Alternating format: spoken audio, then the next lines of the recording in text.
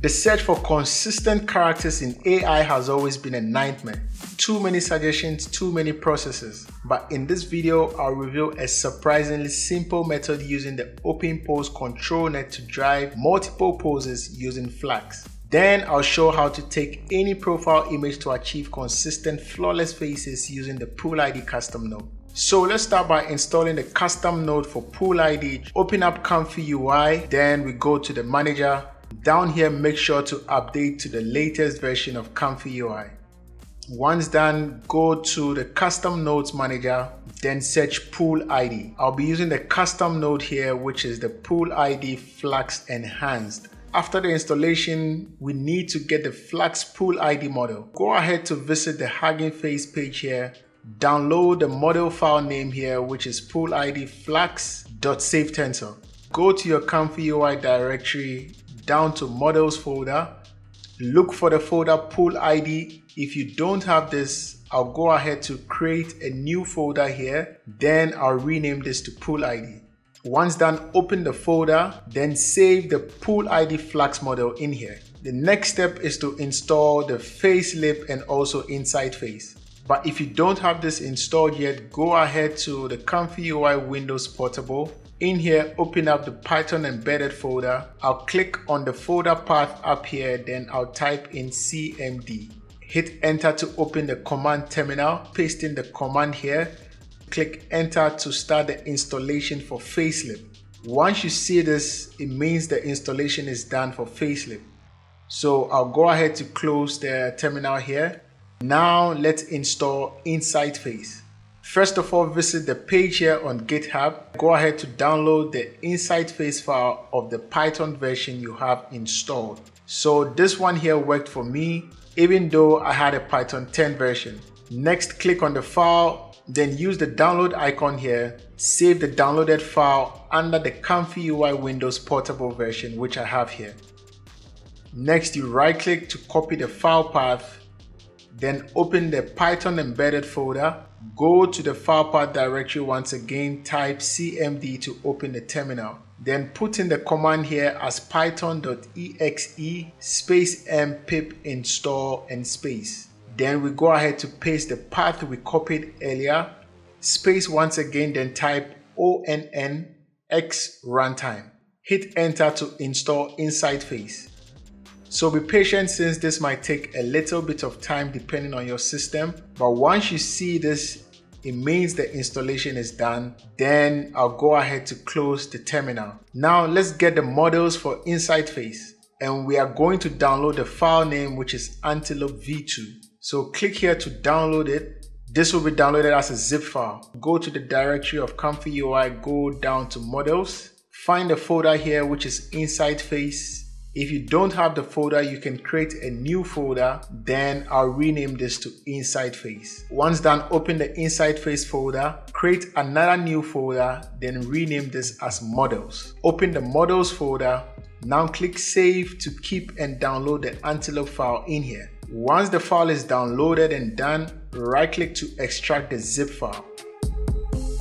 We no longer need a zip file once this is extracted. Open the Antelope folder and there will be another folder here which contains all the files we need for InsightFace. So right click this to move this folder one step back, then paste it here to override the existing folder. So let's confirm the InsightFace folder structure. Click to open InsightFace, then open your models to find the Antelope folder. Then the Antelope folder should have all the models. Alright, awesome. So I hope you guys have this structured properly. Once we have everything installed, let's close and restart ComfyUI. Also, make sure to close the command terminal. Now I'll go ahead to reopen ComfyUI. Let's start with the PuLID workflow for FLUX. First, I'll go ahead to right click to add a node. If you installed everything correctly, scroll down and you should find PuLID. Then select Apply PuLID FLUX. Next, I'll add a load image node, then drag the face you want to use of your character sheet in here. Then connect this into the image input. Add another node, go down to PuLID. This time select the load PuLID FLUX model. We need 2 additional nodes from here, so select the load InsightFace, then also select the load Ava clip. Now let's connect these nodes. I'll zoom into the load model node. In here, I'll select the model PuLID FLUX.SaveTensor we have downloaded earlier. Then drag this into the PuLID FLUX input. Secondly, drag the clip Ava into the Ava clip. The InsightFace node goes into the face analysis input. And selecting CPU here works fine. Next, I'll leave everything at default here. You can bring down the weight if you want, depending on your results later in the video. But for now, I'll only change the weight max here to 0.7, which worked well for me. So let's center all of this. I'll hold Control, drag to highlight all these nodes and place this into a group. Let's rename this to Face Group for our InsightFace workflow. So let's move down the canvas here, and using Flux, let's create a simple workflow for a simple text to image generation. So first, right click to add a node, go to Loaders, then select the load checkpoint. I'll click here from the list and I'll choose the FP8 Flux Dev checkpoint. Next, I'll add a Power Lora loader from the RG3 custom node. And this will make it easy for us to stack multiple Loras. So from the list here, I'll also use the Flux Turbo Lora. This will speed up the rendering time by using only 8 steps. Now we need the clip text and code for our prompts. Then I'll duplicate this. I'll change the top color to be green for positive. Then I'll change the lower node to be red for the negative prompts. Before we connect these nodes, let's also add the K sampler. Go to sampling, then select K sampler. Now the model from the checkpoint node goes into the Power Lora loader node, then drag from that into the K sampler model input. We do the same for the clip, which goes into the Lora, but this links into the clip text and code positive and negative. Then drag the positive into the K sampler positive, then the same from the negative input. To connect the VAE, right click to add node, go to everywhere, select anything everywhere. Then link the VAE into this node. This will connect to every VAE input automatically in the workflow. Next, I'll drag this out, then I'll double click and search SDXL empty. This will show up here and I'll choose the one from RG3. Since we are using Flux, we need SDXL resolutions to work with. So from the list here, I'll use 1216 by H32. So far, if you don't have the RG3 custom node, head to the manager, click on Custom Nodes Manager, search RG3 and you can install this from the list here. Alright, back to the workflow. I'll drag out the latent from the K sampler down to select VAE, which will give us our final image.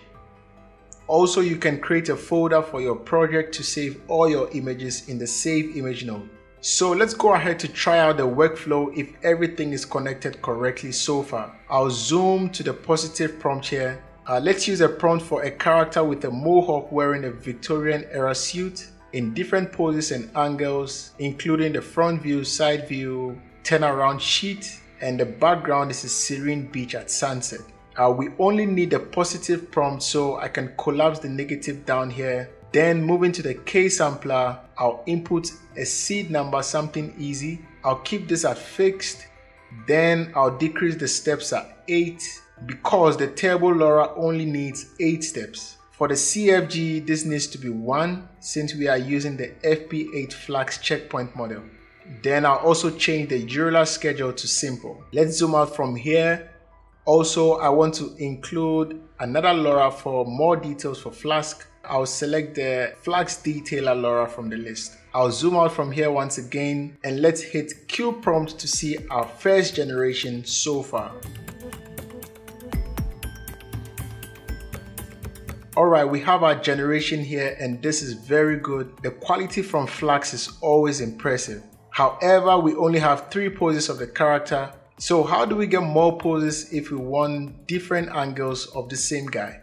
To do this, I'll first place the nodes into groups to clean things up. Then before we join the input phase, I'll also move up here on the canvas to build a workflow for Controlnet.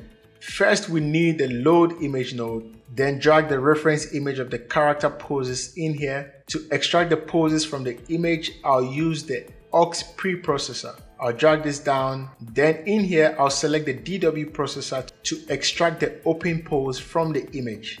Also, I'll change the resolution to H32, similar as the image. Add another node, go to conditioning, Controlnet, then select apply Controlnet with VAE. Connect the load image into the preprocessor, then this goes into the apply Controlnet. The VAE will be automatically connected from the everywhere node we have earlier. Drag the Controlnet input out, then select load Controlnet model. I'll select the union model for FLUX Dev by Shaker Labs. Then I'll drag this out and let's see a preview of the OpenPose from the image. Hit Q prompt. Alright, this is working good. So let's place all of these nodes into a Controlnet group. Then I'll rename this to Controlnet. Let's enter all the workflows and how do we join the 3 separate workflows to get the desired results. To do this, first disconnect the model from the K-sampler, then link this into the apply PuLID Flux node. Then this goes back into the K-sampler. I'll go ahead to tidy things up just a little bit.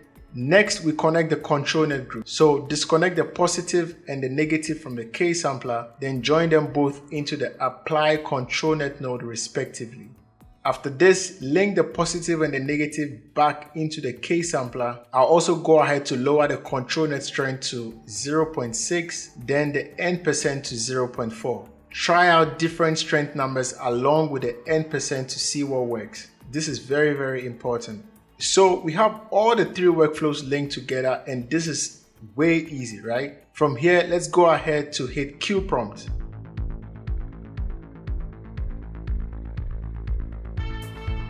Alright, we have a multi-view character sheet with all our poses. After correctly joining the workflows, we can see the face reference from PuLID as well as Controlnet now is influencing the image with multiple poses. However, if you don't want to do this, you can still use the workflow for consistent single images with the face you want. So simply drag any image you want to influence the character into the Controlnet image node. Then you can use the same preprocessor, but I'll change this to use the depth. I'll change the resolution now to 768 since it's a vertical image. Then also I'll move down to the empty latent image. Don't forget this. Then select a vertical ratio here as well to match your Controlnet image. I'll zoom out from here and this is all we need to do. We can hit Q prompt.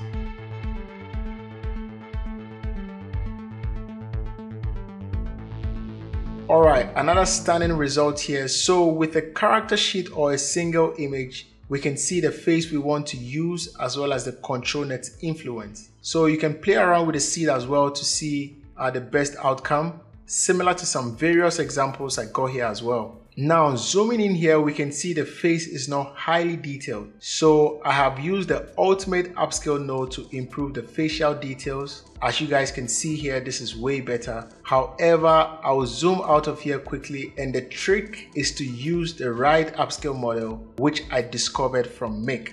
His channel has been very helpful and this makes the detail more sharper and the focus is more clearer. So to get the model, head to the page here, then download the model file, save it into your ComfyUI directory, go to models, find the upscale models folder, then save it in here. After this, back in ComfyUI, use the refresh node definitions in ComfyUI. From the upscale, this feather goes into the face detailer for more enhancement to recover all the details, and the overall quality is way much better as you guys can see. So this workflow will be available in the description, plus all my other workflows you guys can find on Gumroad, which are all listed here for free. However, I'll advise to practice by following step by step to create these workflows on your own. The power lies in repetition. As usual, remember to leave a like if you found this helpful. And this video on your screen now has more to say about using Flux Redux to style your Controlnet influence with any image. And hopefully I'll see you guys in the next video.